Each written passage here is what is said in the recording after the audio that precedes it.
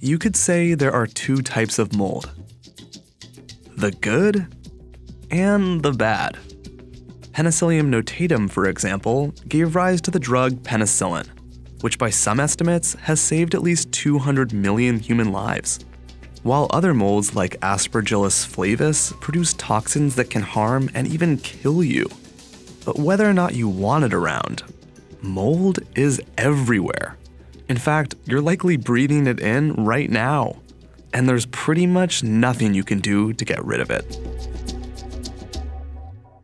Mold is a fungus, like mushrooms, and it's made up of thousands of thread-like filaments called hyphae. It uses those filaments like roots to feed. Hyphae extend into your stale bread or rotten tomato and start releasing digestive enzymes, which are actually similar to the enzymes in our stomachs. Molds digest their food just like we do, except if you were a mold, it would be more like just laying your face in your food and soaking up the food through your skin. That's Kathy Hodge, a mycologist and mold maven at Cornell University. She says that by the time you actually see that fuzzy mold, hyphae are already hard at work deep below the surface. So cutting out the moldy part does little to harm the entire organism.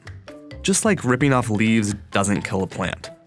What's worse is that molds have an incredibly broad diet. Yes, they love bread, but some species also love dead skin, soap, and even the paper covering drywall.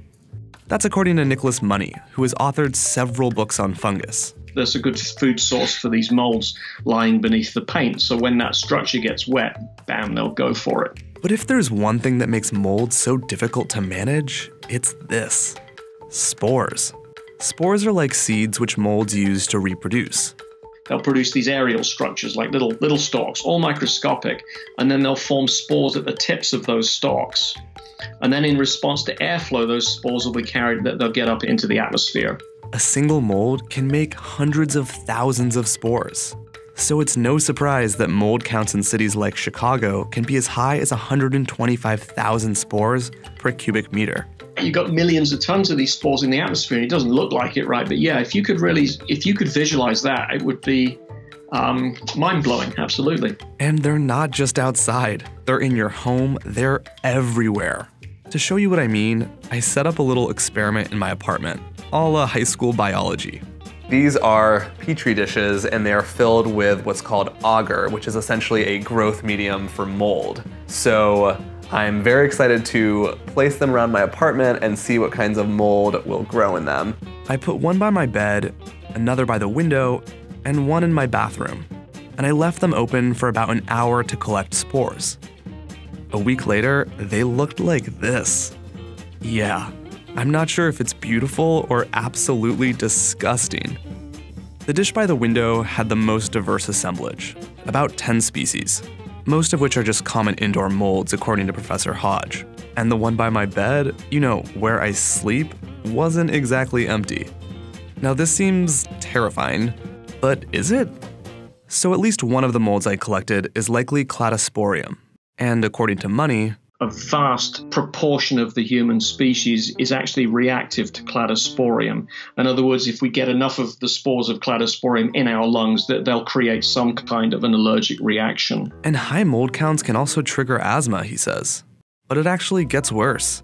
You see, some molds produce nasty chemicals called mycotoxins, such as Stachybotrys or black mold. Stachybotrys make airborne toxins, and they seem to also affect our health. Even our cognitive abilities are sometimes affected by high doses of mold toxins. And it's actually these mycotoxins that make moldy food potentially dangerous. Some cheese molds are actually toxin producers.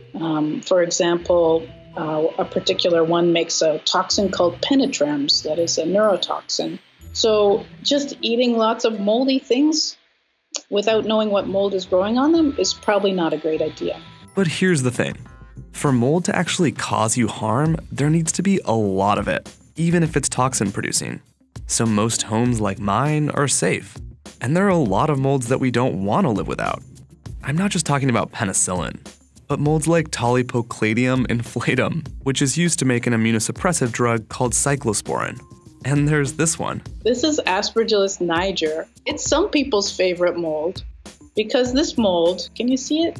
Yeah, perfect. It's adorable, isn't it? This mold makes almost all the citric acid that's produced in the world. And citric acid is a really common food preservative and flavor additive. So the next time you're drinking soda or fighting off an infection, think of molds.